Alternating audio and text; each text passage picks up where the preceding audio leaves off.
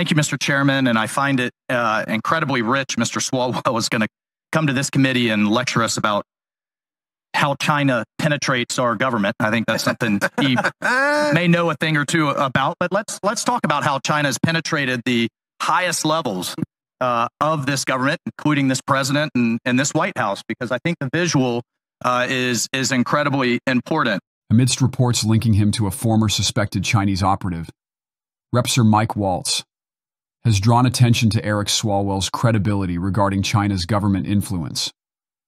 His remarks underscored concerns about the double standards and hypocrisy prevalent among politicians when addressing national security threats. This could erode public trust in governmental integrity and key figures. Such discourse elicits a spectrum of emotions, from validation and skepticism to frustration, and invites both praise and critique.